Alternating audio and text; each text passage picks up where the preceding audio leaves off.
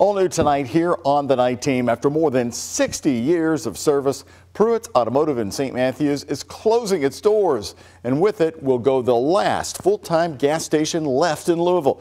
WHAS 11 Night Team's Connor Steffen with photojournalist Addie Hill spoke with the Pruitts about the decision and the decades-long legacy they are leaving behind.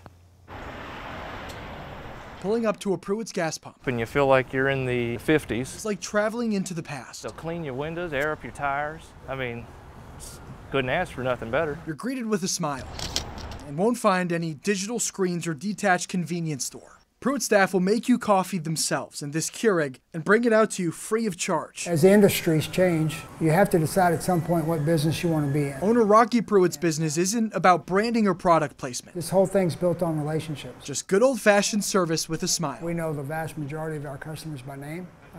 We know their cars. We know their moms and dads, their children, their grandchildren. It's why these thank you cards now line his desk and what makes this next week so hard. No small amount of fret and worry and angst went into this decision. On October 13th, the last full-service gas station in Louisville will close, and the Pruitt's name will leave a St. Matthew street corner it's occupied since the 1960s. That's the hardest part about making the decision to sell. These pumps here at Pruitt's, installed back in the 1980s, will keep going until they run out of gas, likely sometime next week. The auto shop will shut down Friday before the company buying it comes in Monday to auction off decades of family history. Rocky isn't sure what new business will open here. All he knows is how he wants Pruitt's, passed down from his father to his brother and now him, to be remembered. I want to be the last great service station, and it be synonymous with service and integrity.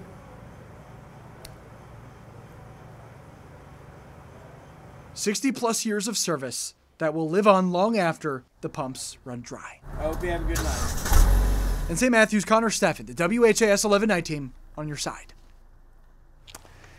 Well, I can say this about integrity. You heard Rocky say it. We have interviewed him for decades on this TV station. And at WHAS 11, we are really going to miss Pruitt's. Pruitt's said the company buying his family-owned business is called Axis Investments, LLC. They, by the way, own gas stations in Louisville, including Valero and Marathon. They could not be reached for comment tonight.